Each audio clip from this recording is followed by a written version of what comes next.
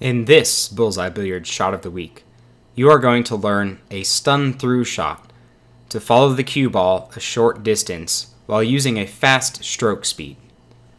Say you're playing a game of 8-ball, and you have the 13 ball left as your last ball to get position on the 8. Naturally, you're going to pocket the 13 ball in the bottom right corner, and you need to follow the cue ball just a little bit to get on the 8 ball.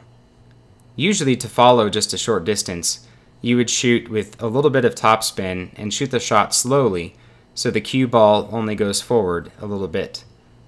In this case, however, the 13 ball needs to be hit with some speed so it has enough momentum to get to the pocket. Unfortunately, if you shoot the cue ball with a follow shot like that, then the cue ball will go too far and you won't have a good shot at the 8.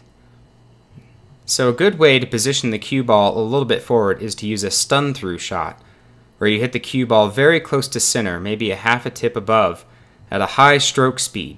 So the cue ball will have a very consistent amount of topspin, just a little bit, just enough where it'll turn over a couple of rotations to get you on the 8 ball. So you're going to pocket the 13 in the bottom right corner at a fast speed, and the cue ball is going to roll forward just a little bit to get on the 8.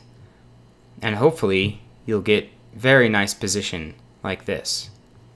So remember, if you have a shot where you need to use a high stroke speed, but only need the cue ball to go forward just a little bit, consider shooting a stun-through shot, where you strike the cue ball just a hair above center, and it will have a consistent amount of topspin and go forward.